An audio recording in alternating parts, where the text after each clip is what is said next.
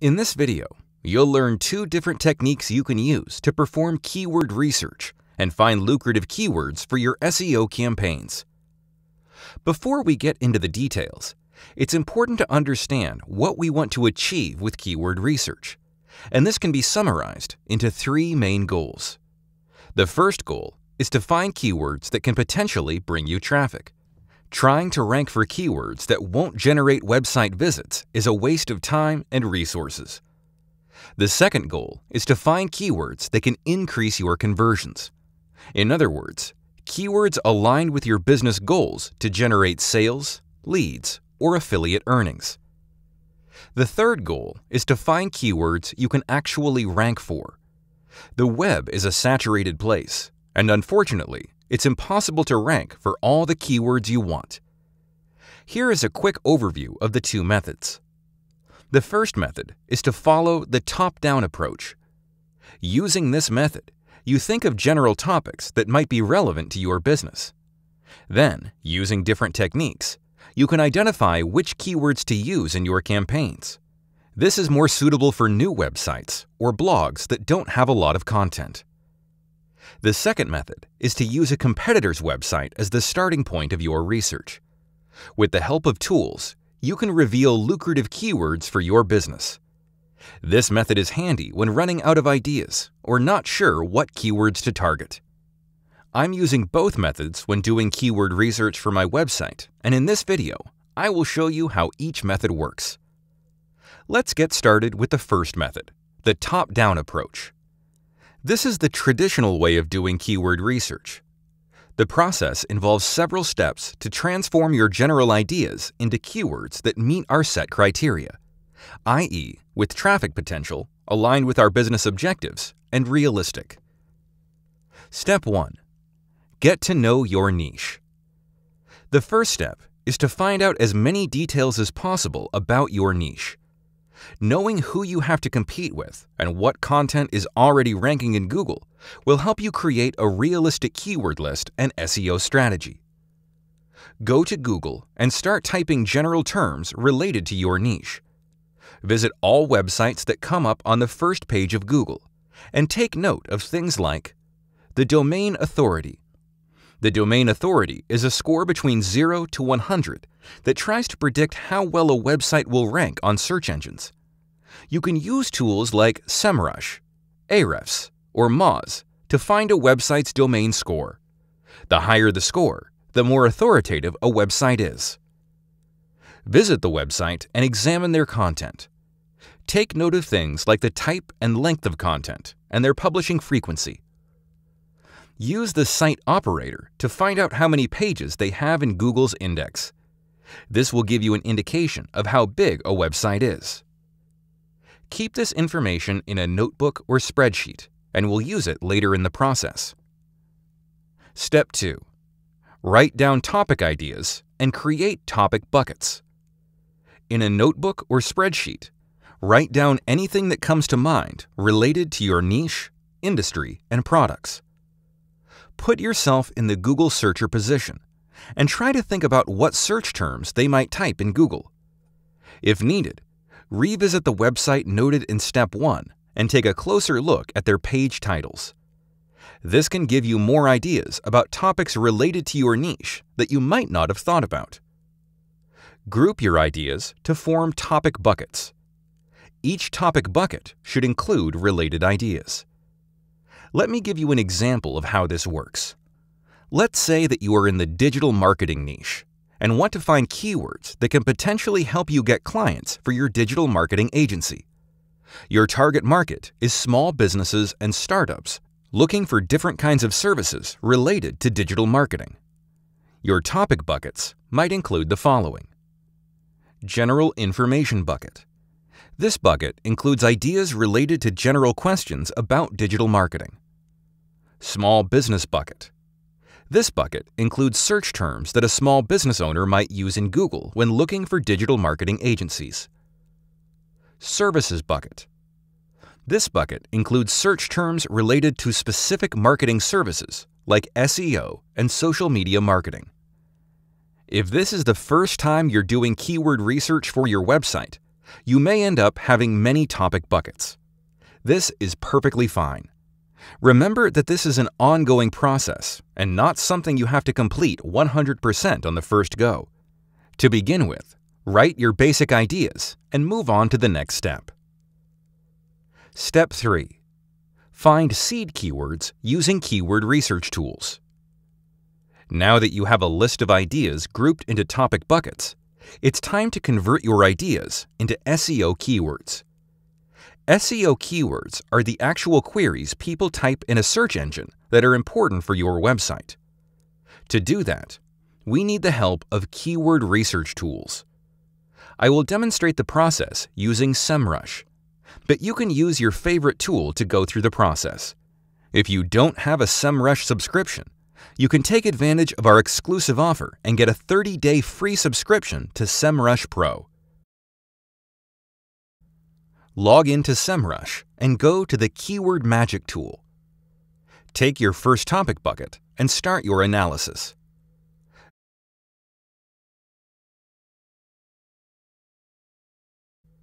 Go through the list and select all keywords related to your business and click the Add to Keyword Manager button.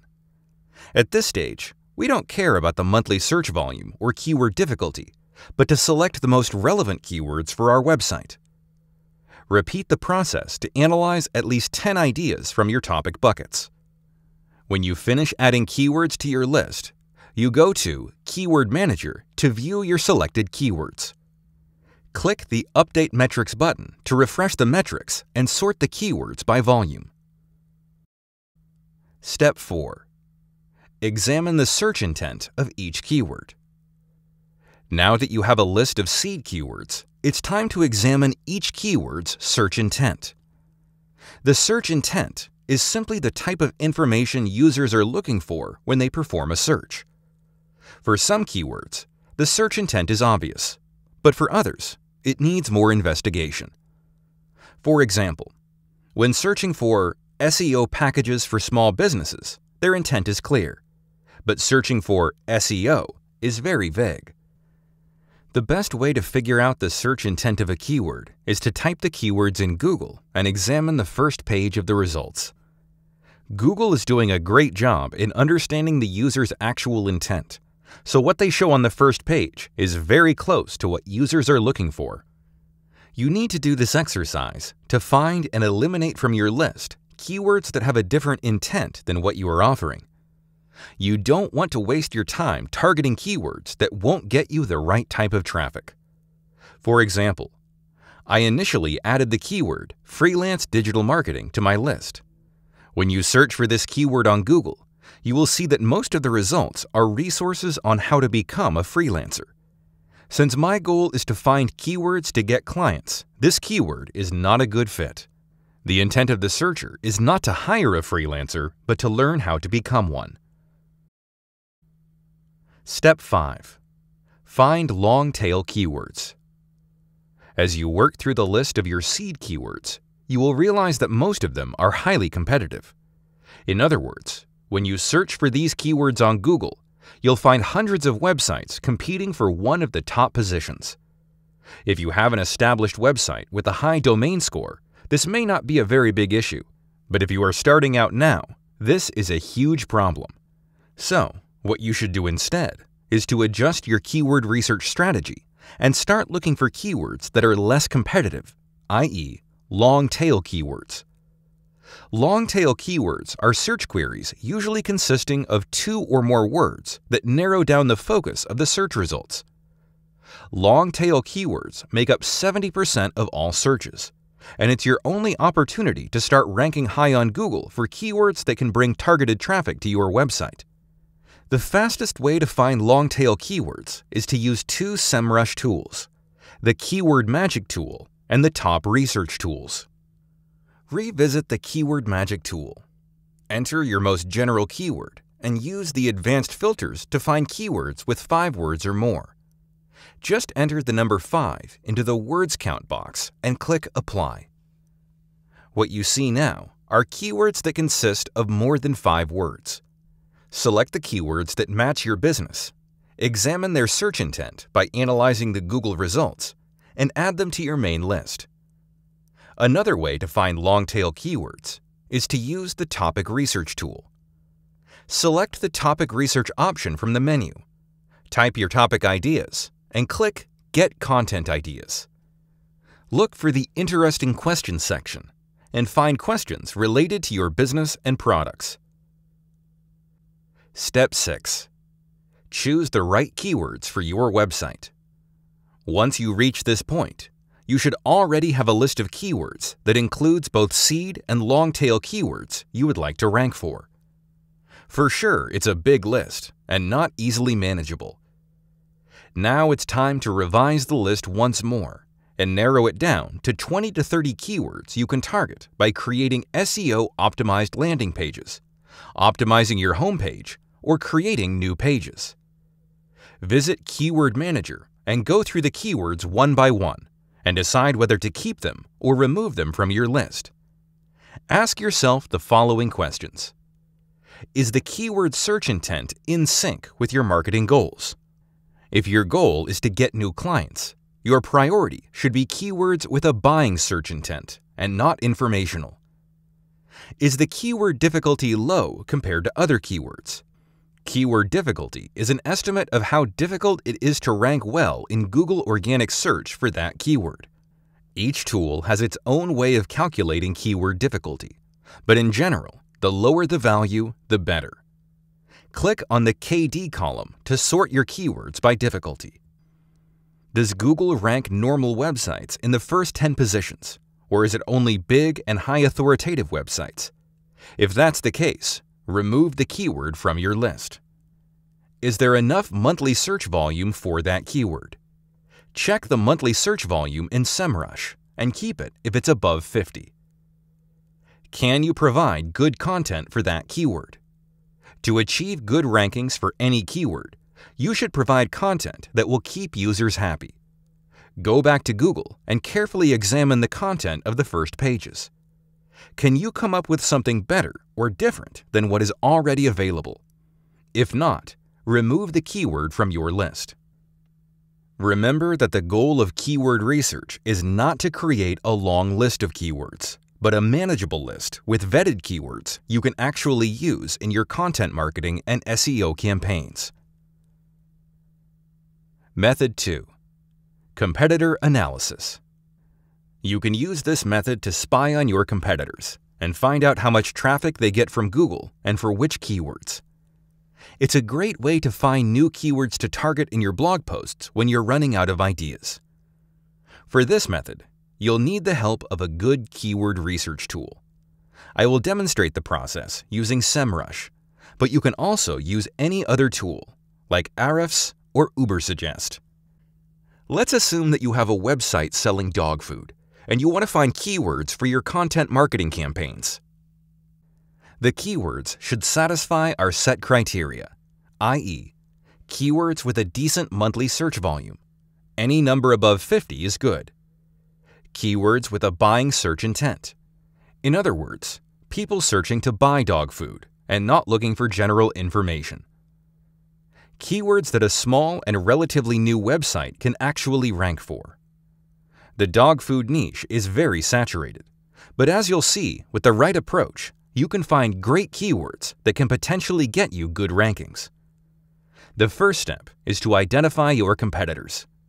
This is the same as step 1 of the previous method. You need to go to Google and search for keywords related to your niche and examine the website's ranking on the top positions of the results. The second step is to find out for which keywords a competitor is ranking. To do that, go to SEMrush, select Domain Overview, and type in a domain. Take a look at the Domain Authority Score, estimated search traffic, and referring domains. This will give you a quick hint of how authoritative a website is. Scroll down to Organic Research. You can see at a glance their top keywords. These are the keywords they rank on the first page of Google with the associated monthly search volume. Click the View Details button to view more keywords. What you see in the table is a breakdown of all the keywords the particular domain is ranking. For each keyword, you can see the ranking position. search volume, keyword difficulty, and other valuable information.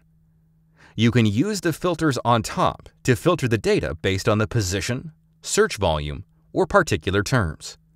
For now, we are interested in finding out their top pages, so click Pages from the top menu. As you can see, the particular website has a number of pages ranking for hundreds of keywords related to dog food. Go through the list of pages and try to find pages that refer to a specific topic.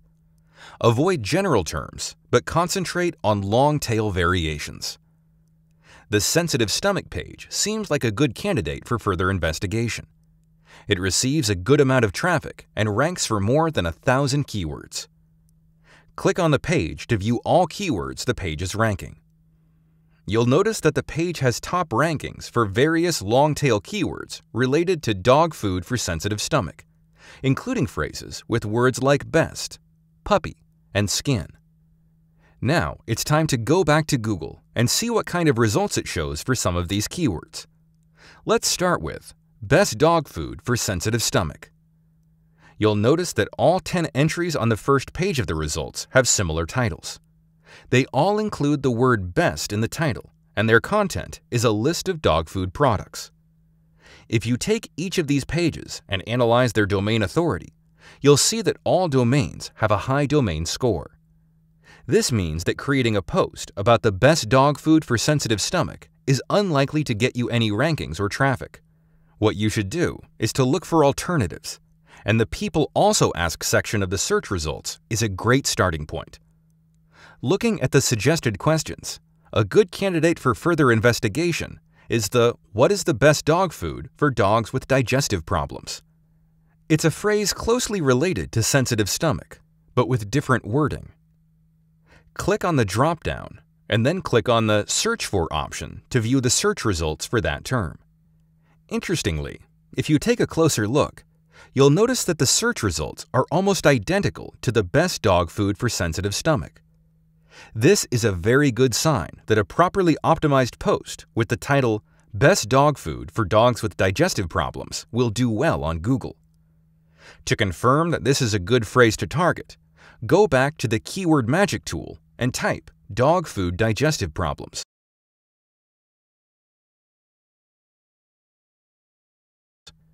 You'll notice that the particular phrase has a decent search volume and several highly related long-tail terms that are perfect candidates for article subheadings.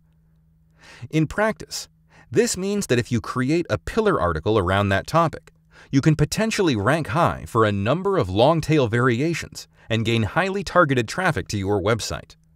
Based on the information we've gathered so far, you can translate that into an article with the title "Best Dog Food for Dogs with Digestive Problems." The page URL will include the main seed keyword, i.e., best dog food for sensitive stomach. The article can have the following headings: What should senior dogs with digestive problems eat? Wet food for dogs with digestive problems. Within your article, you can include naturally in your content other relevant keywords from the list. That's how you can find keywords to use in your campaigns. You can now repeat both processes to create a list of all the keywords you would like to rank for.